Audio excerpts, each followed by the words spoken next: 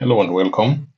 In our previous video, we were able to create the logic for uh, creating blog posts, deleting blog posts, and editing blog posts. We were able to work around the CRUD kind of workflow with regard to the blog model and the blog posts. So in this tutorial, we're going to see how we can probably fine tune the issues that we've been having. For example, as I had explained, you can see that I'm not logged in, but I can be able to edit to create a post. I might also not be logged in, but I'm able to even kind of delete a post. So yeah, so this is not very, it's not okay because cannot, it means that there's no kind of security or there's no workflow in which a user can manage or a user can handle their own blog posts. So this is what you're going to look at in this tutorial. And among other things, whenever you create a new blog post, you'll notice that we have the create. You'll notice that we have this form, which is not, does not appear like as so how it was looking in the, how it was looking like in the admin. Okay, so we need to add this into the admin. And how do we do that? So, I mean, we need to add the CK form, the Django CK form, and that is the reason why we imported it. So it is as simple as come here just before the crispy, loading the crispy form. I'm working on this create posts or create blog post template. We will add a form dot media. So this allows us to be able to load the CK form. Let me refresh this first. Okay, I don't know why it's not showing.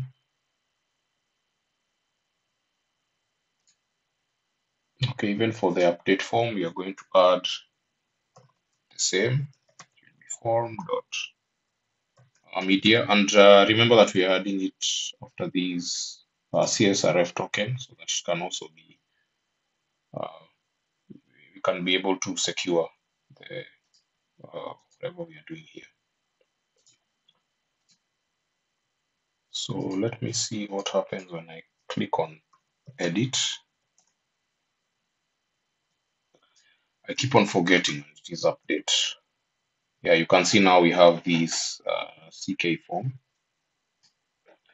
and inside it you can be able to customize to edit your particular posts. And then I don't know why. Let me see if the create works. Yeah, probably I have a typo or something. Yeah, it should be form, not from.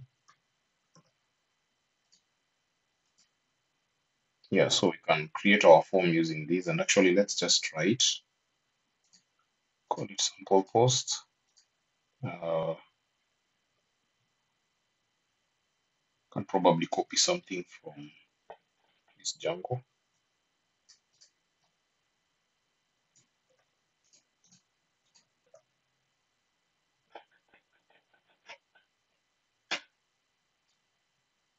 And then I can probably customize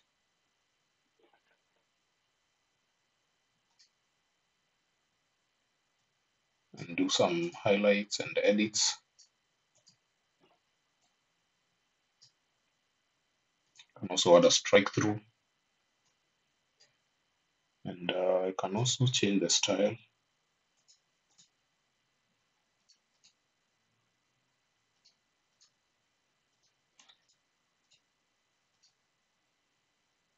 Yeah, so this is what we have in our sample post that we have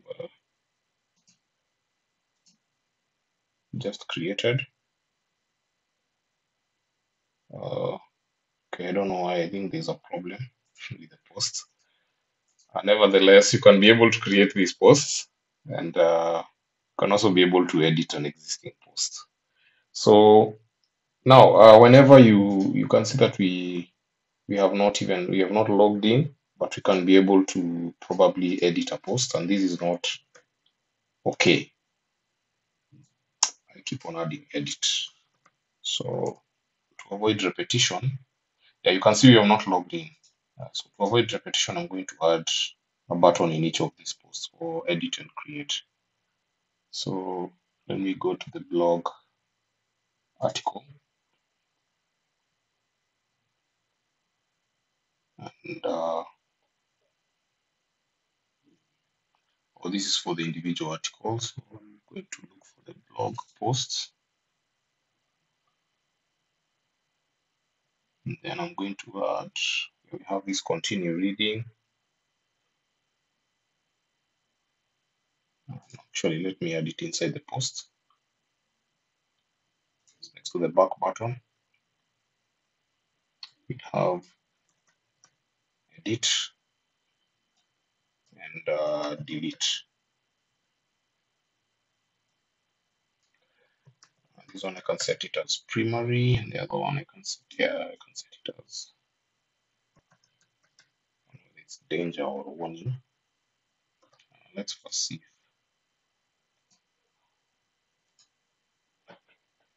So we, underneath every post, we have these edit and delete. And I do not want to see these things when I'm not logged out. So for these ones, I can be able to customize using the if. Remember, we use the if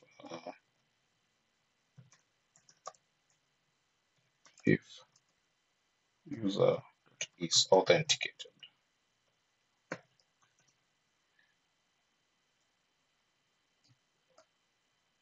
Then do that, and we can end our if.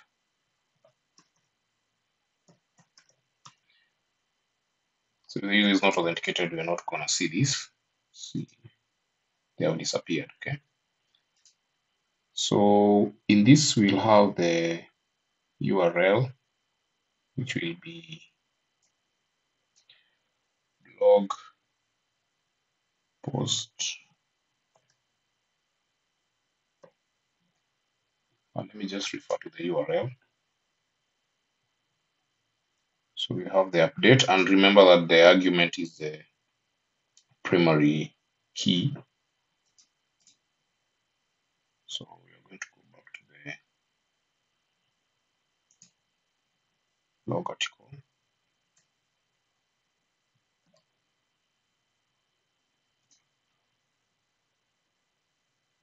Then we'll have it as PK. Let's see what we have. Actually, let me just try and disable this first. I'll copy this and replace it down here with the delete route or the URL. And it will also be like that. And then in the, for these, we are going to add edit. And for this other one, we are going to add delete. Have the delete. Let's see what happens.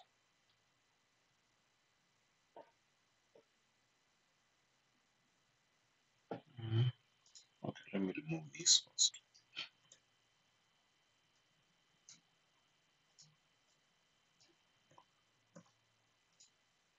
Refresh the page.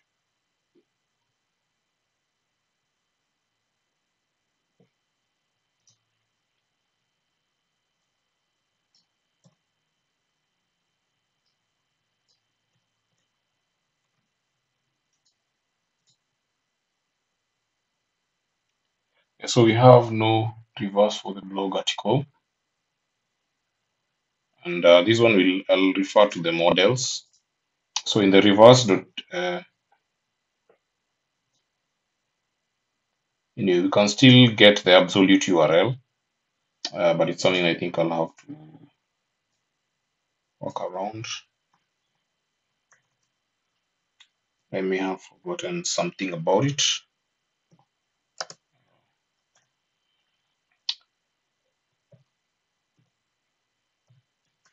get absolute.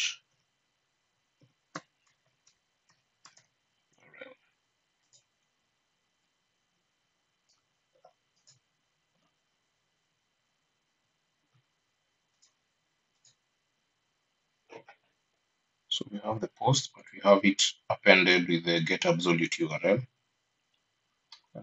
which is not okay.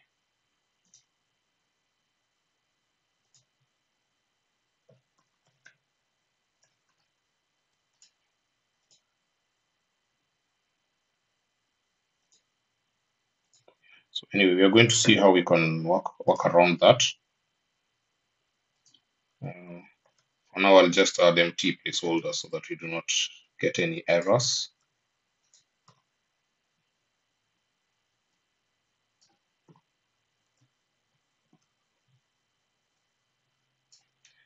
So yeah, so the next thing we'll do is that we'll try and see how we can be able to ensure that only a login user is able to access these. And I'll refer you to the Django documentation, whereby we have these. If we were using a function-based view, we could add a decorator that shows login required on top of the function-based view. But in this case, we are using the class-based view. And in the class-based view, the equivalent is using these login required mixin that has the same behavior as the login required. And basically, this ensures that all requests made by non-authenticated users, they will be redirected to the login page or show a forbidden error 443 HTTP code that indicates that they are forbidden to perform the particular request. In this case, is updating and creating of a blog post. So just to be sure what you're talking about, let me just do the create. So we do not want to have this. So let's begin with the create logic. And I'm just going to copy this import from the Django documentation. Inside the views, I'm going to copy. I'm going to add it somewhere. So I'm going to paste it. I've just pasted this login required mixing, and inside the create view, I'm going to add it in before the actual loading the actual view. We have the login required mixing, and then we'll have our create view. And I think we can do the same for this update view. Just copy, add the login required mixing, then you can add the update view. So let's refresh and see what we get. So I'm not logged in, so let me try and create and see what will happen. You see, it is redirecting me to the login page. So this is the work of that login required mixing. And if I also click a post here and try and click edit, get update. Yeah, we similarly get this post, this kind of item. So I need to be logged in. So that we have been able to work around that. Now we have another problem. Let's see what happens when we try to delete. And so you see, we have not. We need also to add the login required mixing in the delete view as well. Let's copy this and paste it here.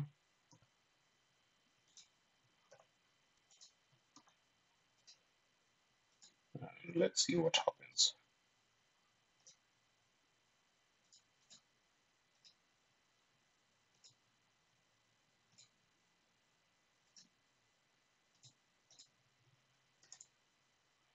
We actually have an issue. And let's see why. So let's see why we, if we click on any post here, like this one and try to delete, it still points us to the login. Now, what happens when we log in? Remember, these posts were created by the admin, at least for these 4 posts. So let's probably look at this one. It's written in Django. So if I click on edit and I log in, or update, and I log in as a certain user, so let me just set by example. And remember, this account is not an admin account. You see, I can still edit, and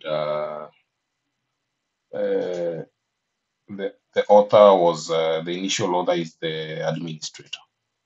Or to explain it further, allow me to log out, and then let me sign up as some user. So I'll call this test user at email.com, and I'll just put in some password there.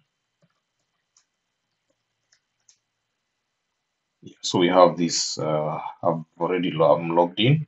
I'll navigate to the blog, and then if I click update, you'll see that I can be able to update, and this should not be the case. So how do we go around that? We have something that is something else that is called the UserPassesTestMixin, that it tests. You can test conditions. You can test if from the requests, from the HTTP request. You can test the user parameter if they have a certain email, if the user who is logged in is a given user, or the user who is editing these posts and submitting these requests is actually the author of these posts. And this will help us also to do away with this author, because this field should not actually be seen in this front end, or in this web page. So we will go back to our views, and we will also add something else here that is called the user passes mixing. And for this one, we will add it on the already existing post. So we will add it in the update and delete views, and we will add it immediately after the login required mixing. So we call it the user passes mixing. Yeah, so we have, okay, it is the warning that we are receiving, or we are seeing here, states that we need to do something. As you can see, it states that it is an abstract method, so we need to, if you check inside the code, we need to implement some concepts like get test func and the test func. So that's what we are going to inside here. And the first step will be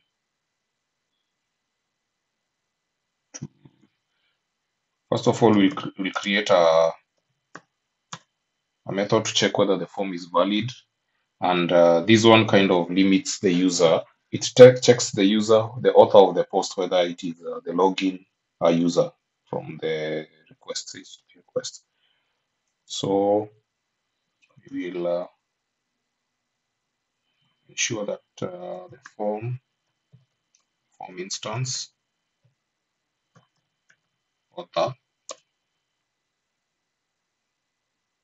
and is equals to the request.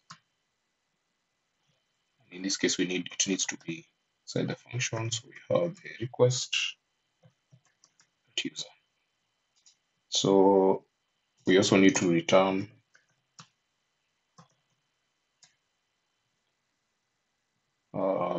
check whether the form is valid. So basically, this function checks whether the logged in user, the user who is updating this blog or editing this blog, is actually the author of the user. So then after that, we will add the function for checking if the, now this one checks if the author who is updating is indeed the current author. So for this one, we are trying to do away with this field of author. We do not want it here. It's not very, it's not okay. I think we can, let's see, I think I can also copy and implement it inside the create view. And for this other one, we need to add an object.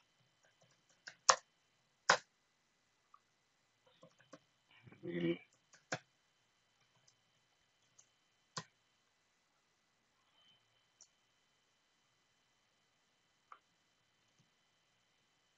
can call it my object or my obj.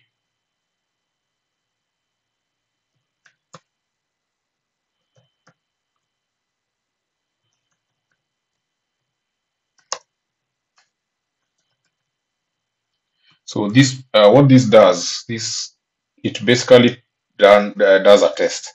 If I've logged in as John Doe and there's a Jane Doe who created a certain post, I cannot be able to edit that post unless I'm the Jane Doe.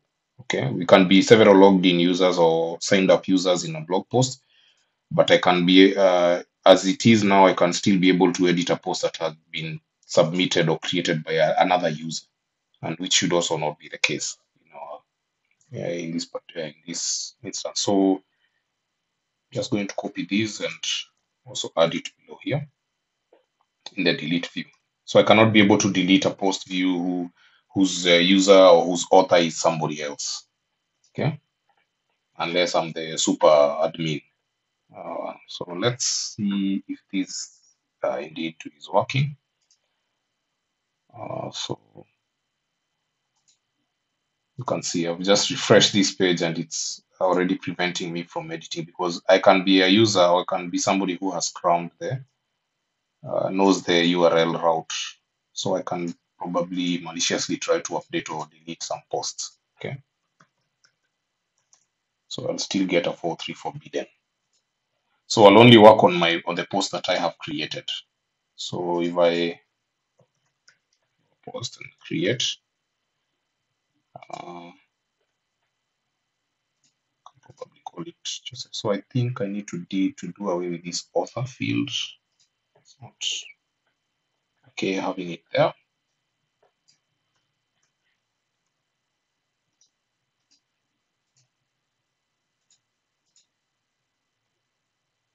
Yep, let's see if it is going to work.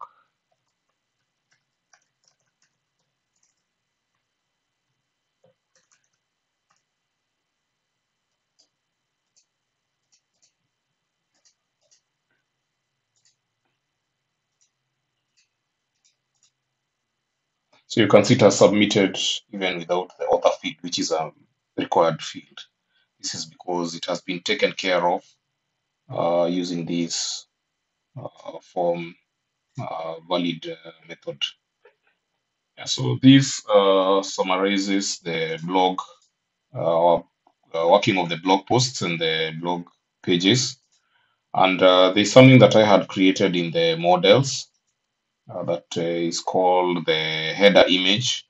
But for us to work with images and scripts and the CSS, we will need to look at the static handling of static files, and we will do this in the next tutorial.